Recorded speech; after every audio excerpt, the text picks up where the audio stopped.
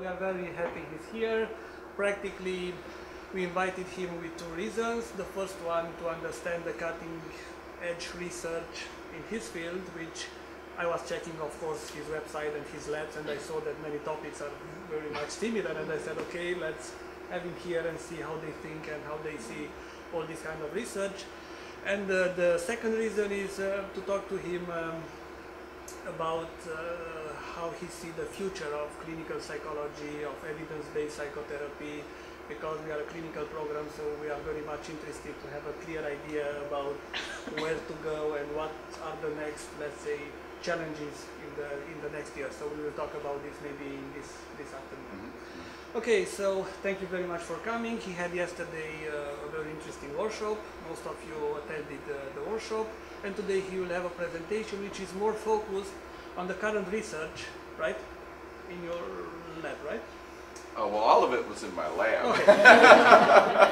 So, thank you. Yeah, this is just some stuff that we're just finishing right now. I think this thing was made for members of the National Basketball Association. Kobe Bryant on the sort of a general topic of trauma and resilience. These are some studies that we're just finishing up right now. Just finished analyzing for the most part. And in one case, it just appeared in print. But on the general topic of trauma and resilience, that's sort of a broad category. And I'll be focusing a bit on PTSD here, but also on complicated grief as well. Whoops. There we go. First of all, the whole issue of resilience in the trauma field, this has been sort of a little bit of a controversial topic. You wouldn't think it would be. It isn't now, but it had been for many years.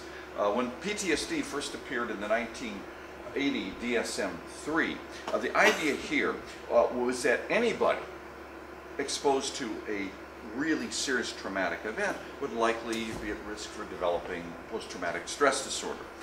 The notion that some people might be more or less at risk for developing PTSD, should they be exposed to trauma, was a very, very touchy subject.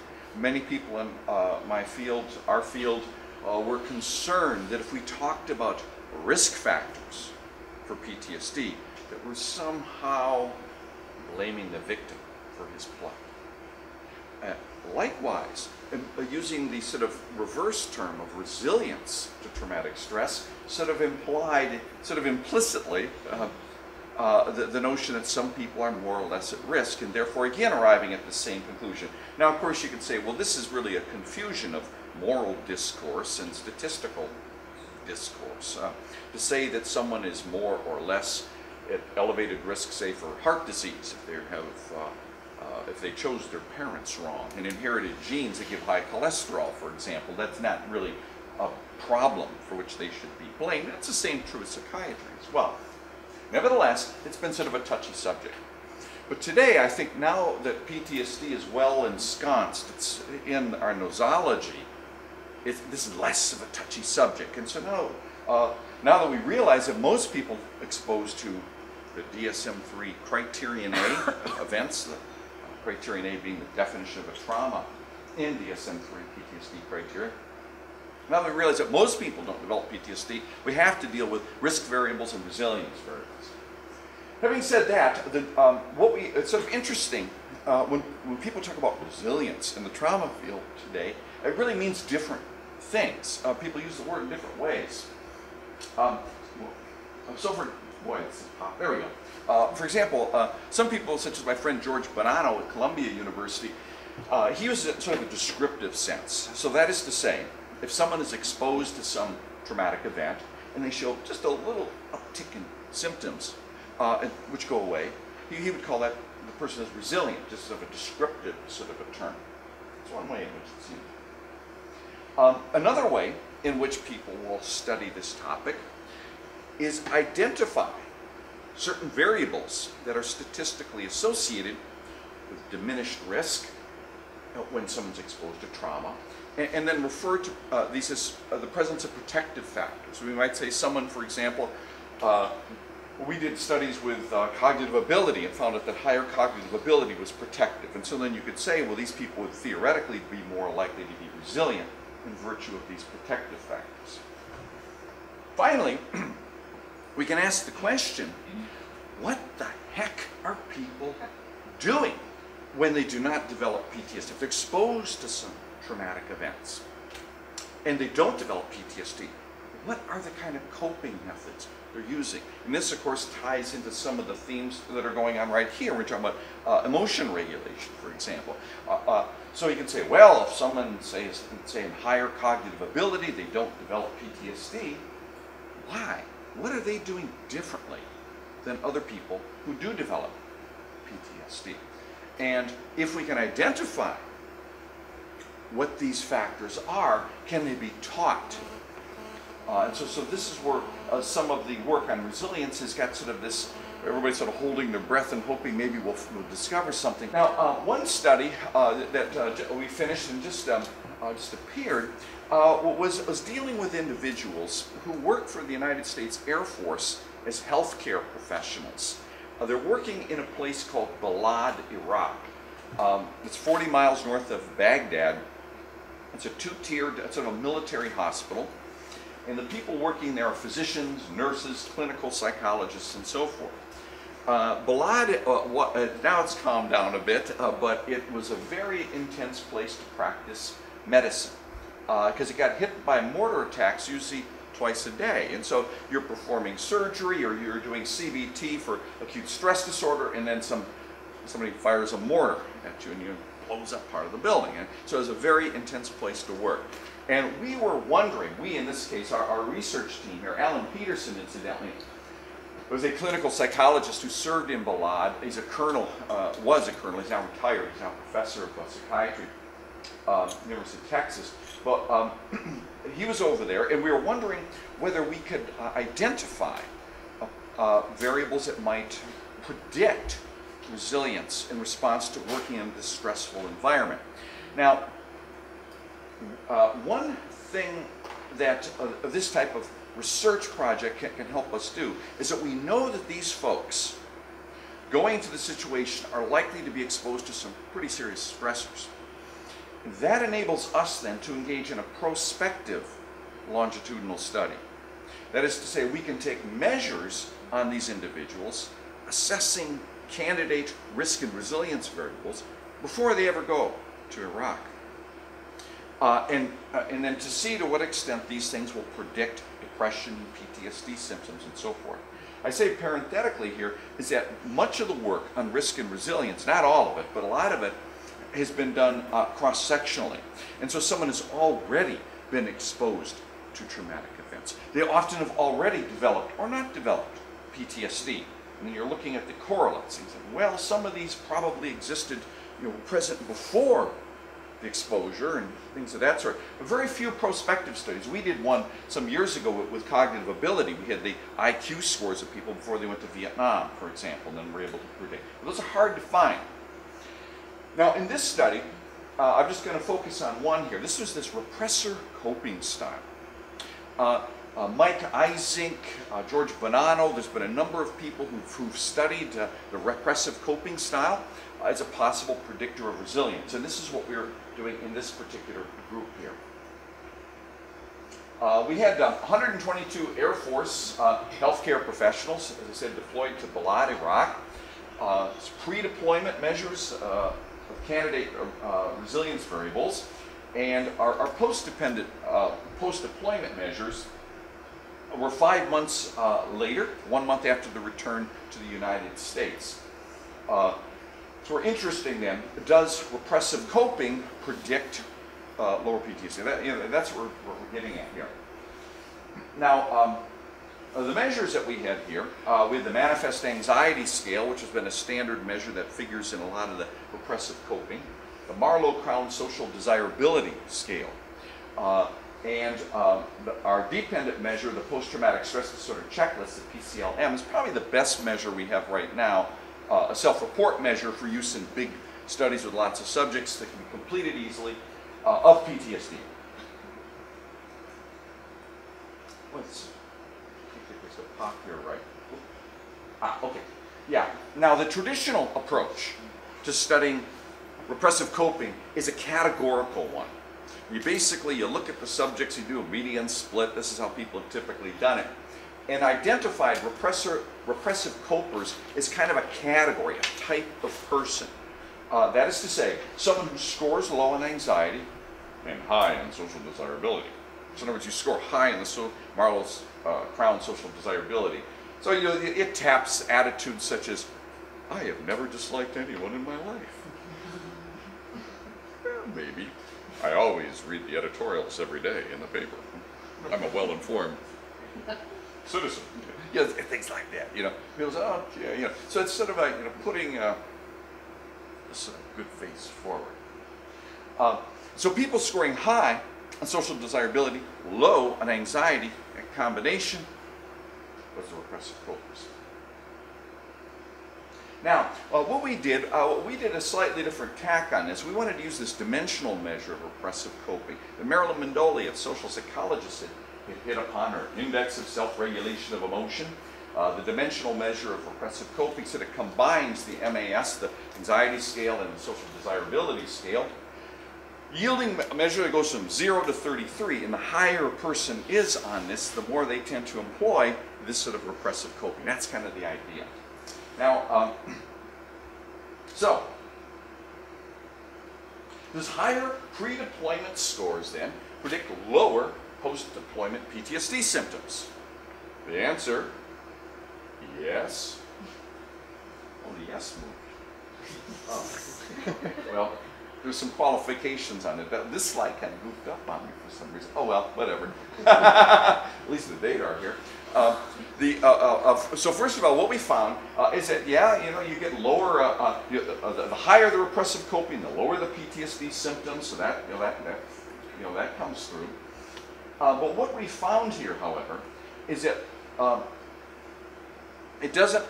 We sort of disaggregated this a little bit. We go, well, is this just repressive coping? Well, it turns out, it seems, that the lower pre-deployment anxiety appears to be driving this effect. So it's not so much just this repressive coping style, but it's something, unfortunately, a little more boring message is, well, if you have low anxiety before you go in the service, you have low anxiety later. If you're nervous before, then you'll be nervous in the service, as they say. And so this seems to be what's going on. In fact, the correlations between the components to get the MAS is actually 0.38. The SDS is 0.02. We also looked at a few cases of PTSD. One of the good things about this, we had 4% of the cases had a presumptive post-traumatic stress disorder, and this was from the rocket attacks and things like that. Incidentally, the situation now in military medicine, even since not only since the Vietnam War, at least in the United States, but also since the Persian Gulf War of 1991, the medical care has gotten, the battlefield surgery has gotten so good that a lot of people who would have died before are saved. That's the good news. The bad news is that they have a lot of very serious mutilating injuries, losses of limbs and things that have caused death before actually people survive with this. So the people practicing medicine in these situations today see an awful lot of very gruesome stuff. They save a lot of lives. But it turns out that the gruesome aspects is not what's driving the PTSD in these folks. The healthcare professionals are pretty well prepared for this, and they do a really good job. So we're getting the PTSD. It's from things like the rocket attacks on these folks. And we found basically the same sort of pattern again, where we get, the higher repressive coping and no PTSD versus not, but again, it's being driven by the anxiety scales. It's not being driven by repressive coping. So the prospective data then suggests that the seemingly protective effects of repressive coping may be attributable simply to lower pre-trauma anxiety. So this is kind of a mundane sort of conclusion, but well, that's what the data show. The next study I want to present is actually dealing with a bit of a mystery here. A bit of a mystery that that requires just a little background to unravel first. In DSM-3,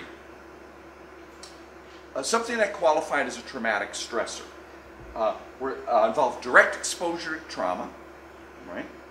And usually life threat. That was the idea, right?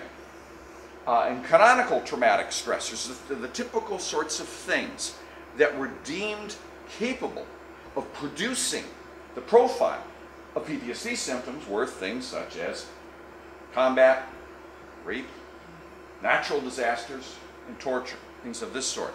There was sort of an implicit assumption that there's a category of events, traumatic stressors, that are qualitatively distinct from the ups and downs and stressors of everyday life.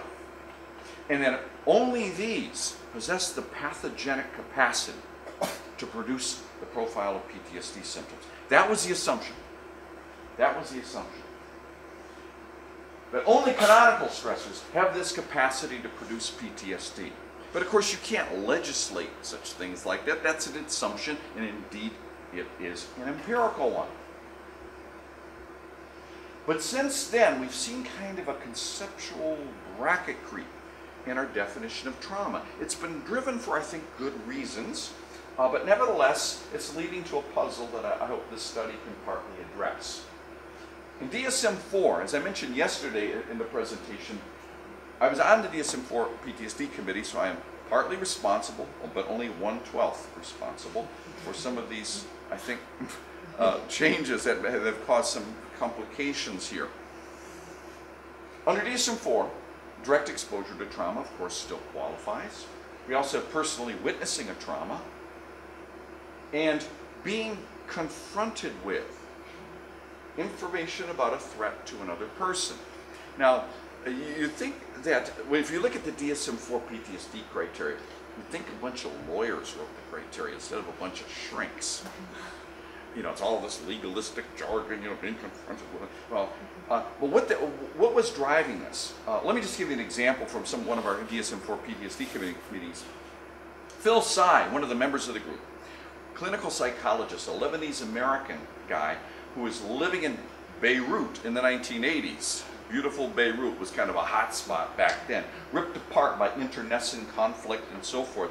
And when his house finally got blown up, he figured he was going to move back to the United States. But before that happened, he was treating children in Beirut who've been exposed to all kinds of terrible events. But what Phil, he was doing imaginal exposure therapy, treating these kids with behavior therapy and having pretty good responses. But he encountered some kids that didn't quite fit our picture of traumatic exposure. Typical cases, you might have this 11-year-old girl, for example. You know, she learns that her uncle has vanished. He's disappeared. They don't know what's happened to him. And then there's this knock on the door at night. Suddenly some guy comes to the door and the parents go to the door. The little girl's listening. And they say, "We found him," meaning her uncle. He'd been kidnapped by militia, tortured, and killed. And this little girl's hearing all this horrible stuff. Did it happen to her? No. Did she witness it? No. But she was confronted with information about a threat to another person, in this case her beloved uncle. And so Phil then would say these kids would start having nightmares.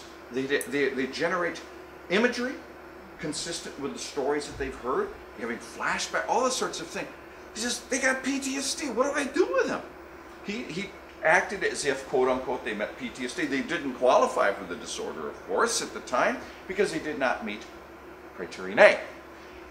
And so here we are in the PTSD community. So what do we do with these people? What do we do with these folks? And so we sort of expanded this concept of what it means to be exposed to a traumatic event to include these things. Now, mind you, what we had in mind were cases like Phil Tsai's young patients, where you know the person.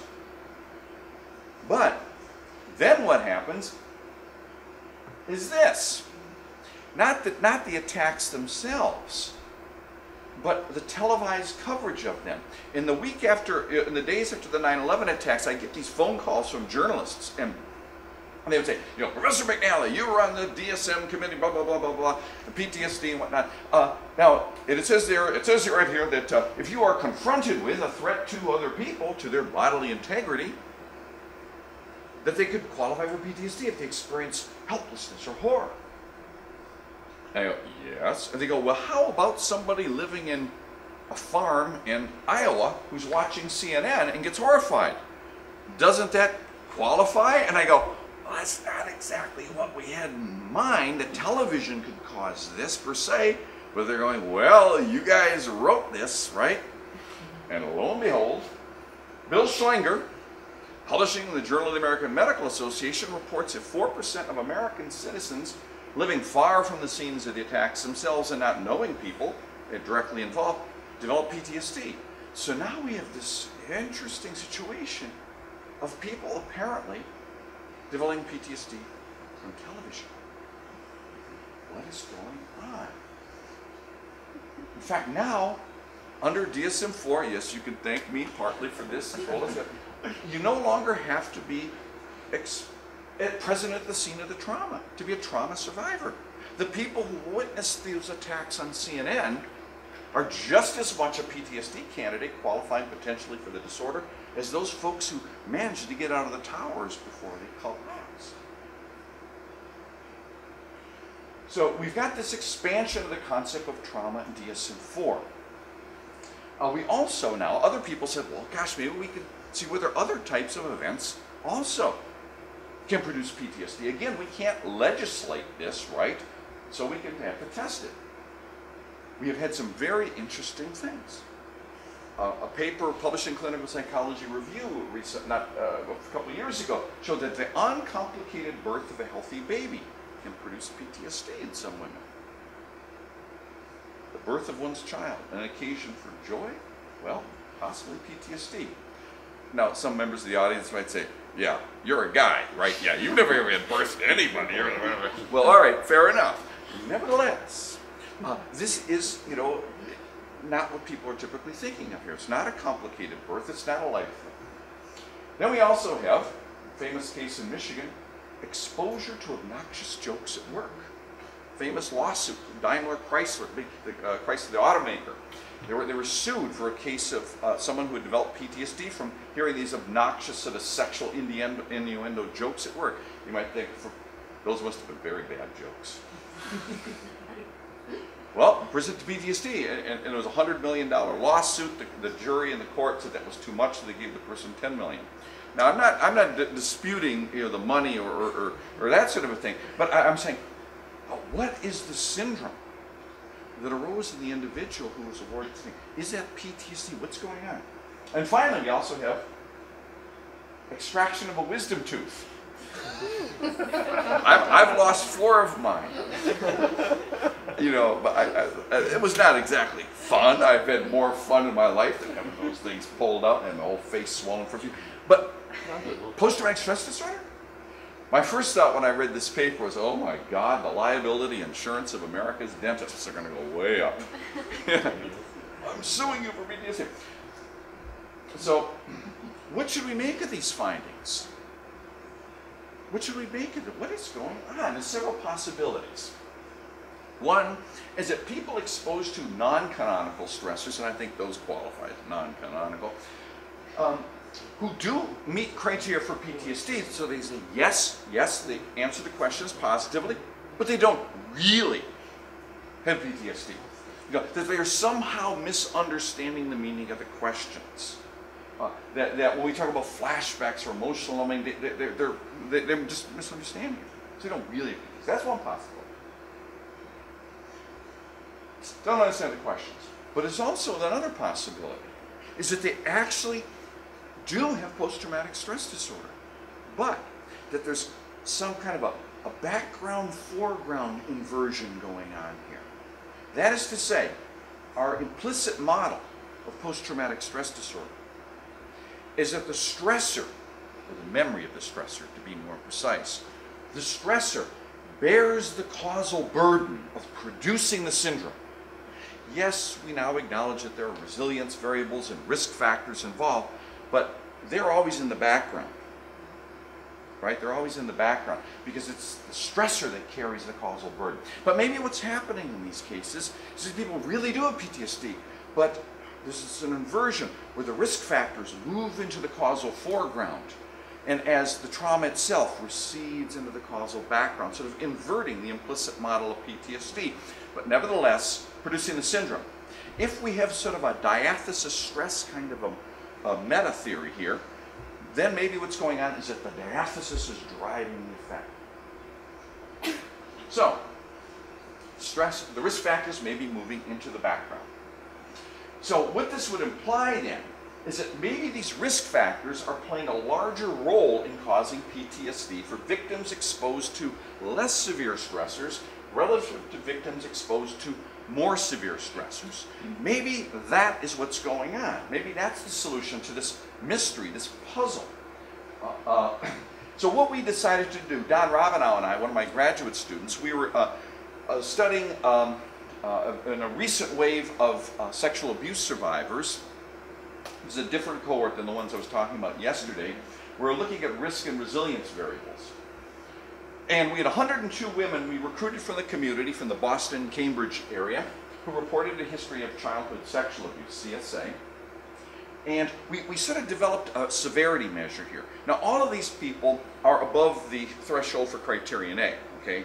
So I'm not talking about the wisdom tooth and those.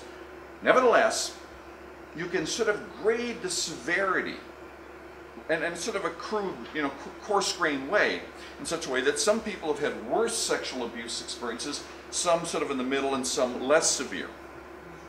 And what we did here, based upon previous research, we figured, well, there's a dose-response idea, right? That is to say, if you've had more than one episode, that's usually worse than only one episode. And if the perpetrator is a member of your core family, that is worse than if it's a stranger, for example.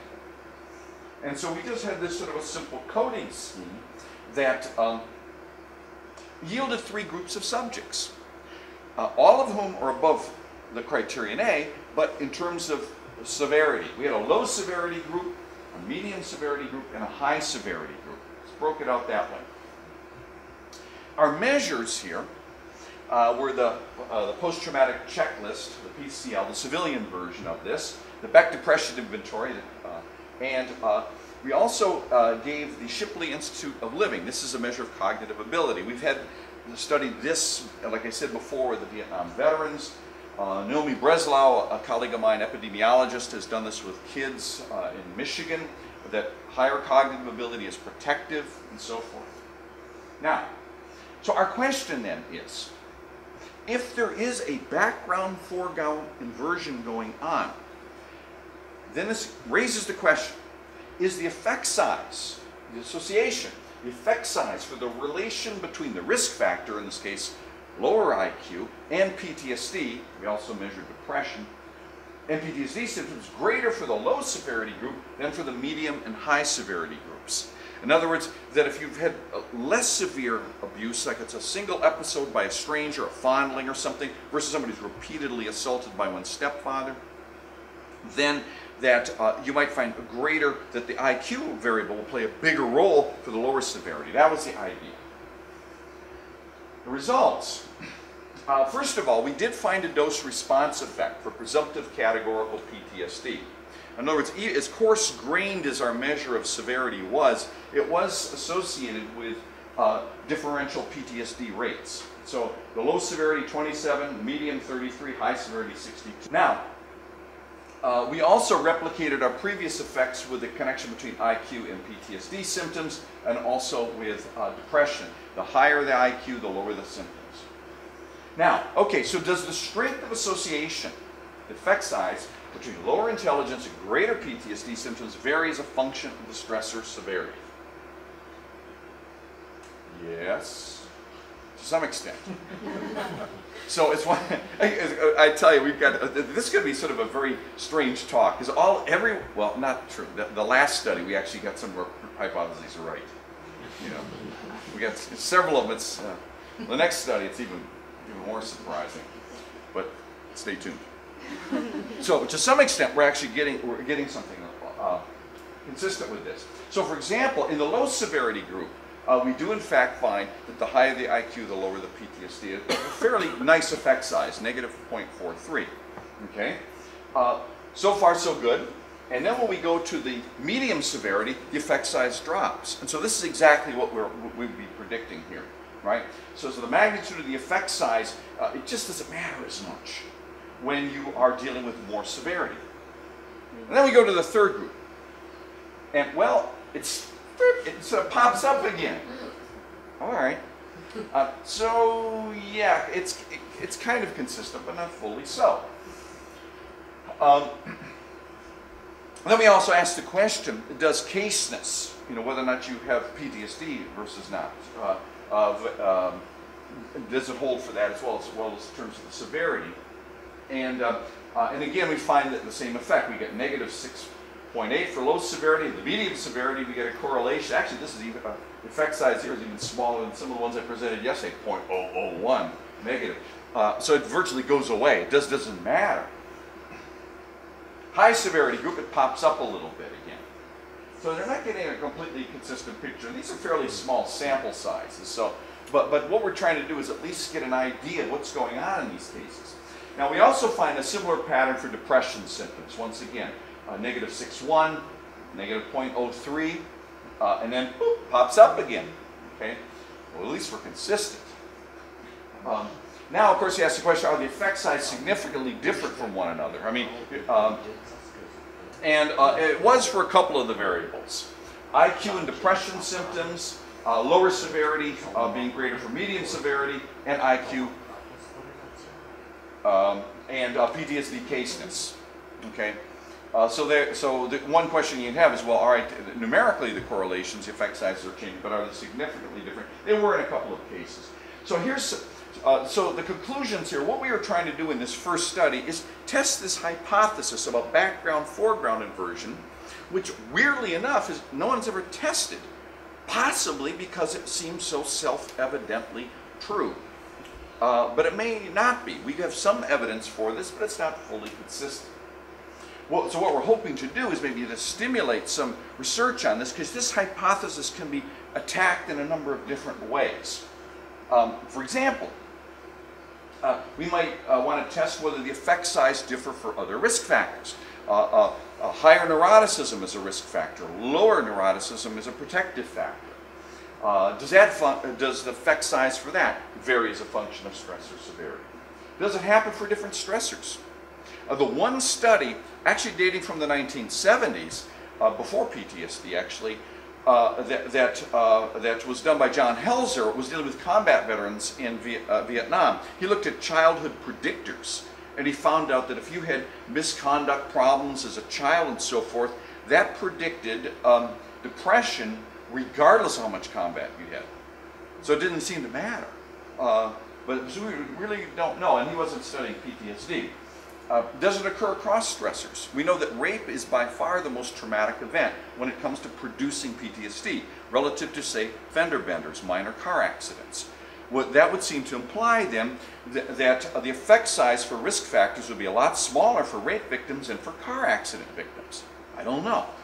But this might explain why someone might be genuinely having PTSD despite not being exposed to genuinely traumatic stressors or to milder traumatic stressors. The next project that I want to present, we get hypotheses going exactly, data going exactly opposite to our hypotheses to sort of preview things a bit here.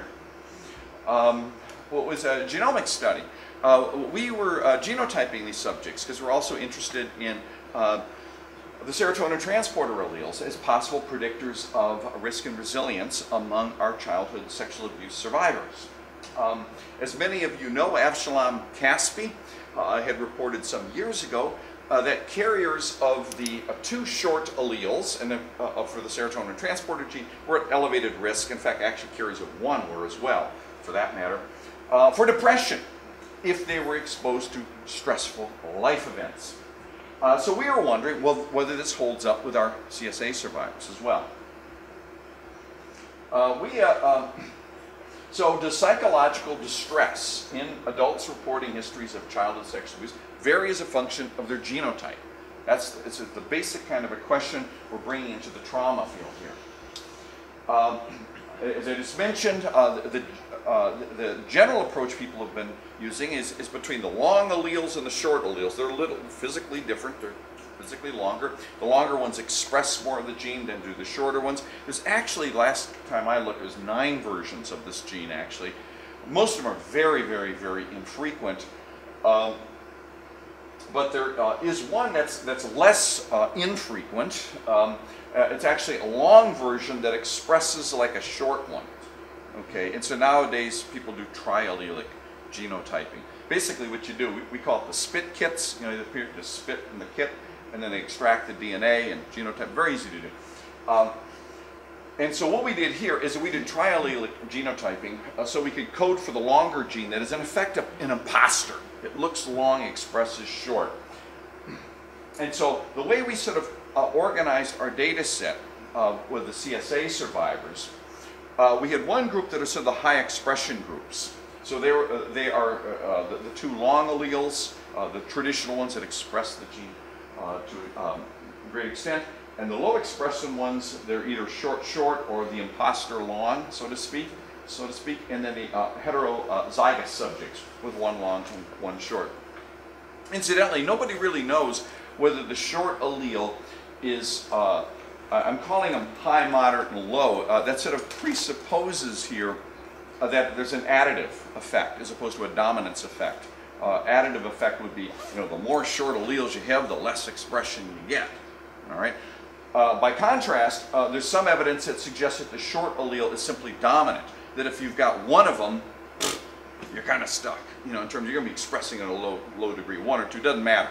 Caspi found that. Even though if you look at his data, it looks as if it's a dose-response effect, which would be an additive assumption. So we just tested both ways here. We had good genotypes from 92 of the subjects that were recruited here. And the way it broke out, we had 18 high expressions, 49 moderate, and 25 low expressions, kind of what you'd expect. Artie Weinberg. We had the measures here, the PCL, BDI, I mentioned those earlier. And we also studied dissociative experiences and also the Rosenberg self-esteem scale. We used contrast analyses, so we had predictions based on Caspi on how this should go. Testing both an additive, a dose-response assumption, and the dominance one. So, the question then is, do carriers of 2 low-expressing alleles exhibit more psychiatric distress than do carriers of 1 low-expressing allele who exhibit more distress than do carriers of 2 high-expressing alleles? That is a mouthful, isn't it? It's a long hypothesis. It really is. Whew. It took probably a full minute for me to spit that one out. But that, of course, is that's the additivity assumption, right? And we also did it with the dominance, where we would group the short expressors together. And the answer is no. Much to our surprise. So we look at the PTSD symptoms here. You see, we've got the low, moderate, and high. And well, first of all, there's nothing going on. There's simply no difference. It just doesn't matter when it comes to PTSD symptoms with our subjects here. And then things get stranger. Self-esteem. It's going backwards. Here we go again. My first thought when the data start coming out like this, I call Steve Haddad and Jordan Smolder, my psychiatric genetic colleagues. I says, we didn't code these guys wrong. Are you sure you got this right? Oh no, we double checked everything. And we thought maybe they flipped the genotypes, right? No. The data coming out backwards. So the low expressing, the supposedly vulnerable genotype, they've got the highest self-esteem. The so-called resilient one, the lowest. Dissociative symptoms, same problem. The theoretically resilient genotype, they're the most dissociative. And then we think, oh, maybe it's just depression. Right? Caspi is studying depression, really, into PTSD. Are they significant? Yeah. Significant? Yeah. Well, for the different contrasts. So for example, this one is significant on both the contrast for dominance and for additivity. This was for additive, for the dominance, not additivity. Okay. But we're seeing the same thing for depression. So we got the so-called resilient, one of the most depressed. So results are completely the opposite of what Caspi's getting. We go, what is going on here? Well, in our research, we were interested in studying risk and resilience among adult survivors of childhood sexual abuse. And we take all comers. In the Boston area, it's very ethnically and racially diverse. We've got people from all over the place there.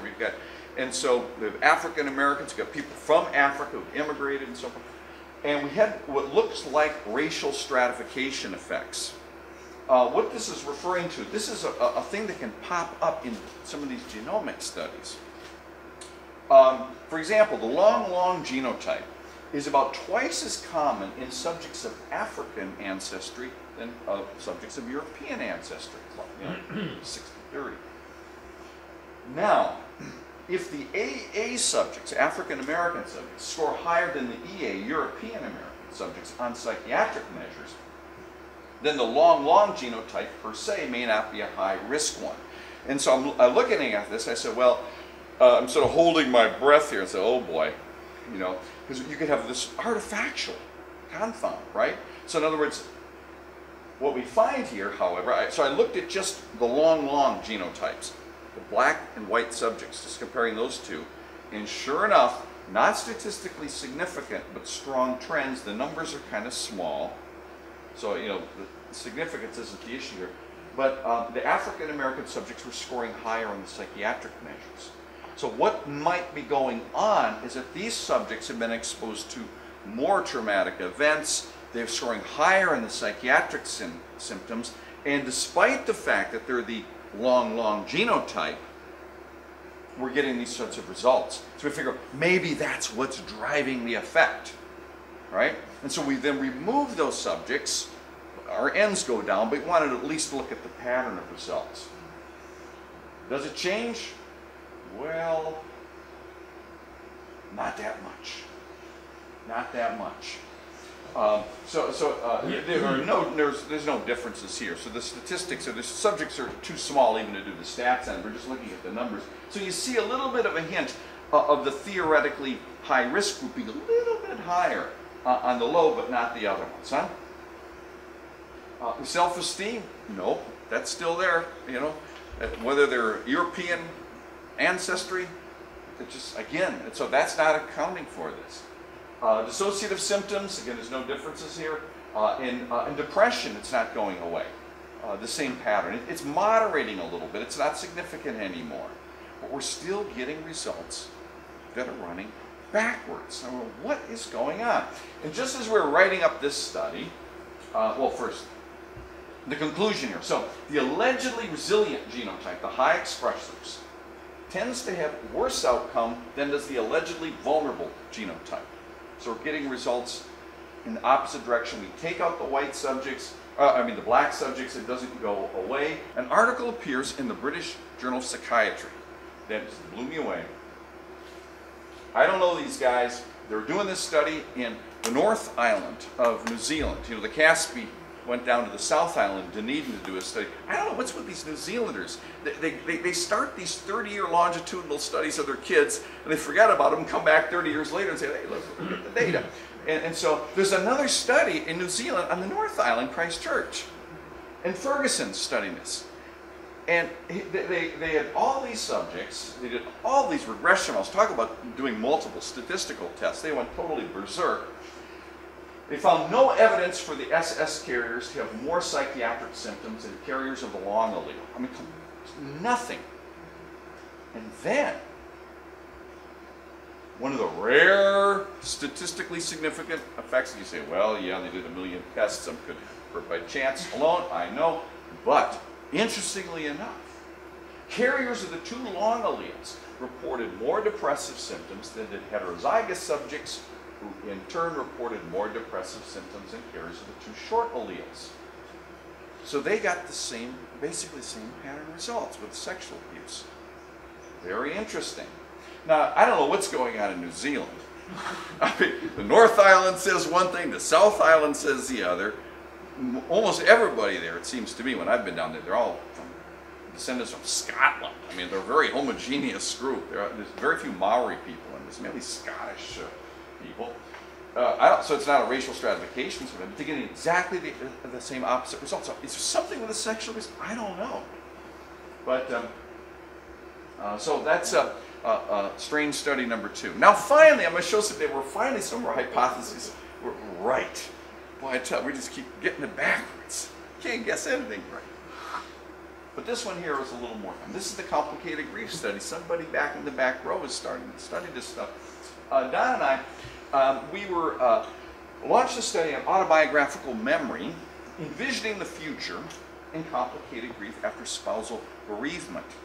Now, we've done a number of studies on autobiographical memory in my lab. I described one yesterday, but we had done some years ago with PTSD, and we've done some with obsessive compulsive disorder. And we moved on here with a complicated grief for some special reasons. Incidentally, this syndrome is sort of a proposed diagnosis for the DSM-5, as many of you may know. And Kathy Shear, a Columbia University psychiatrist there, has been, and Holly Prigerson at Harvard Medical School, there's been a couple people who have been doing a lot of work on it and saying that there's a syndrome of complicated grief that is really different from normal bereavement. Particularly, certain cardinal symptoms are this kind of a distressed yearning for the person who is passed away. Waves of negative emotion that hits the person, a sense of hopelessness, of a future that looks blank, a sense of lost identity. Now that my wife or husband has died, a part of me is missing. Okay, so it's a very sort of different phenomenology than ordinary grief, and one that is associated with other mental health problems and also physical distress as well, probably taxing the immune system, rendering people more vulnerable to disease.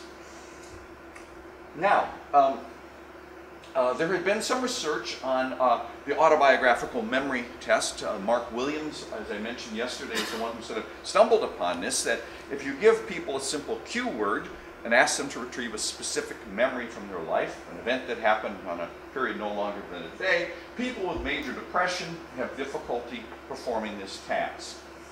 We found with Vietnam veterans and people with PTSD also have trouble with this, as have other people who also studied PTSD. It's also showing up in complicated grief.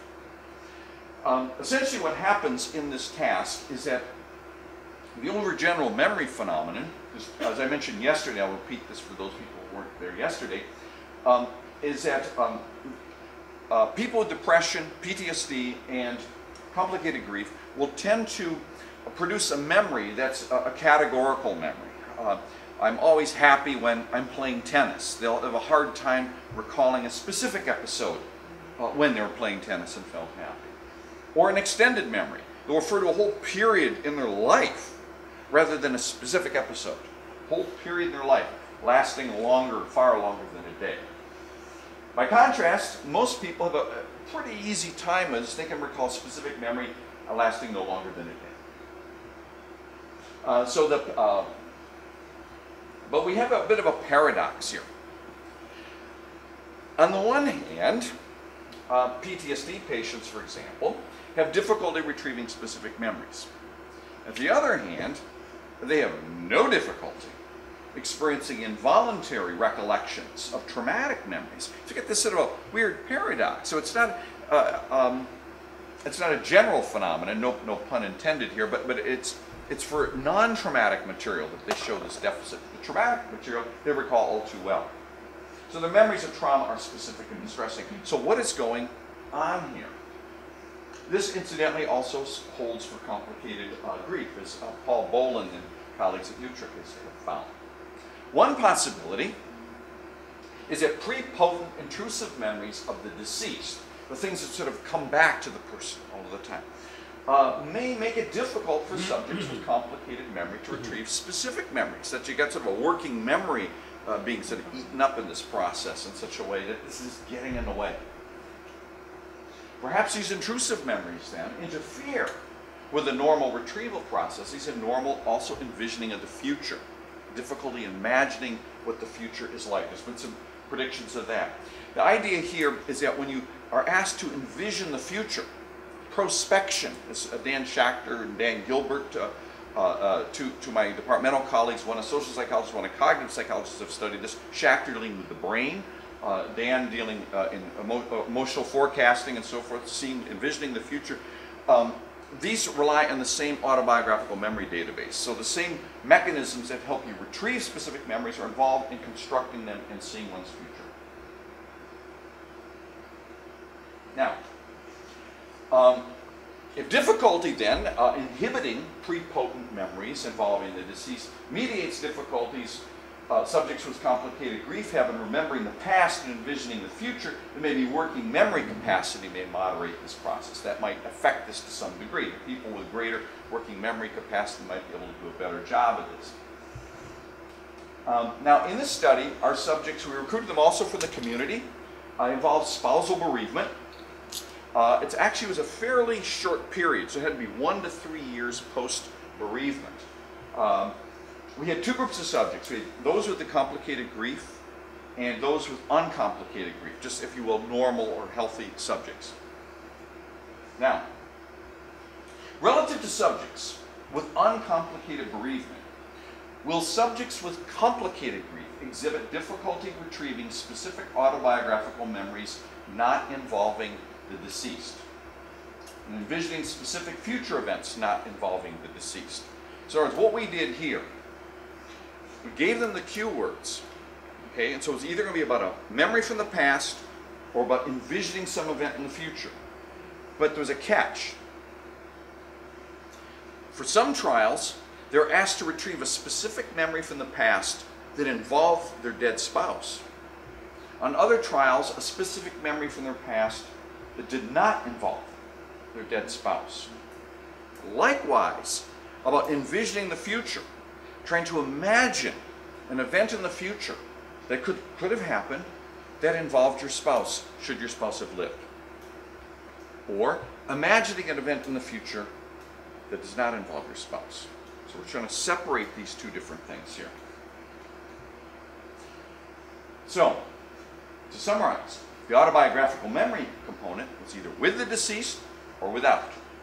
The prospection task, envisioning the future, with the deceased or without the deceased.